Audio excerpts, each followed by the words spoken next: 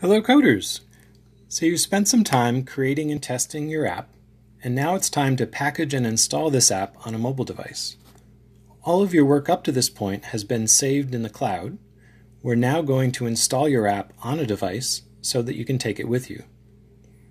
This process will require two devices. It'll require the mobile device, a phone or a tablet on which you want to install your app, as well as a separate device like a laptop or a Chromebook on which you can run your MIT App Inventor interface. One of the most important things to be sure of right from the outset is that both your mobile device and your laptop are connected to the same network. So that means they're connected to the same router or the same Wi-Fi. If you're at home or not in school, it's really important to make sure that your phone's mobile data is turned off. Again, your phone's mobile data has to be turned off so that it's not connecting to a cell phone tower during this process, but it's connecting to the local network. On my screen here, you can see some helpful tips from the MIT App Inventor website, including quite a few pages on how to troubleshoot this process.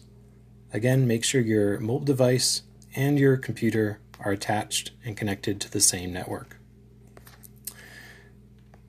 On your laptop, you're going to have MIT App Inventor open, and you should see your app. You're going to be looking for a build menu at the top of the screen. And when you choose build, you'll have two options. You're going to want to choose the first option, which is provide a QR code for the APK file. That's the packaged file.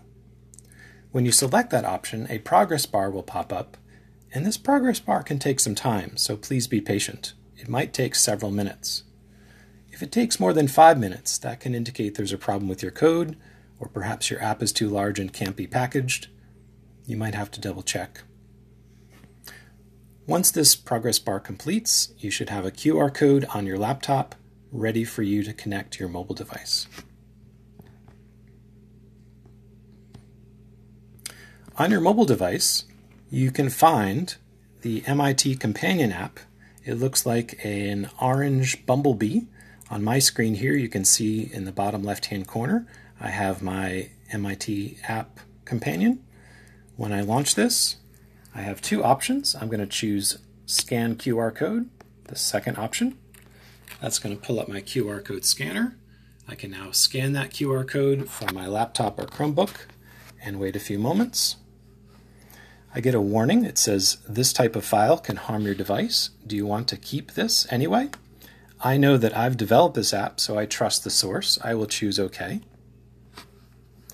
It now asks me whether I want to open this file. On the bottom of my screen, I will click Open.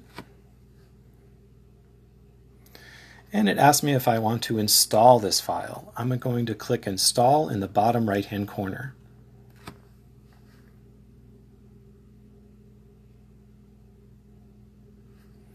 It looks like this has been blocked, and so sometimes the Play Store or sometimes your device will not trust apps from unknown sources. But again, since we've created this app and I trust this source, I'm going to choose Install anyway.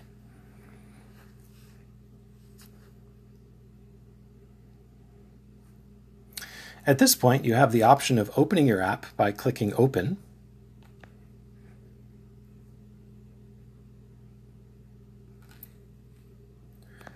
But my preference is usually to open the app directly from my home screen.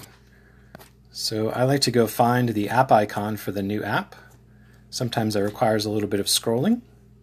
And it looks like here I've found it on my home screen. The last listed icon is for Civil Soundboard, which is the app that I just created, downloaded, and have now installed. This means that I no longer have to stay attached to the MIT App Inventor website, and my app lives on my device, and I can take it with me and share it with friends and family. I hope you found this helpful.